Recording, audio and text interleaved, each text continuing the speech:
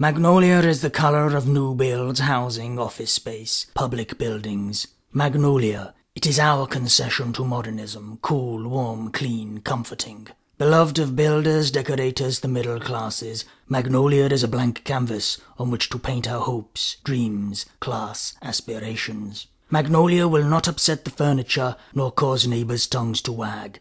Magnolia compliments.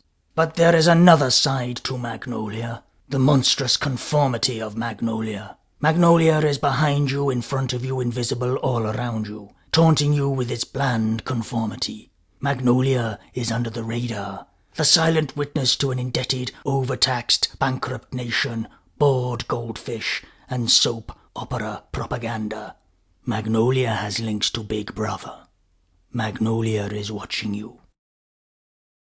Despite appearances, this is not a hummingbird. It is a moth, or to be precise, Macroglossum stellatarum. The hummingbird moth resides in southern Europe and can be seen as far north as the gardens of southern England. Although the hummingbird moth's persistent pestering of flowers may upset some in British suburbia, the flowers themselves seem not to mind.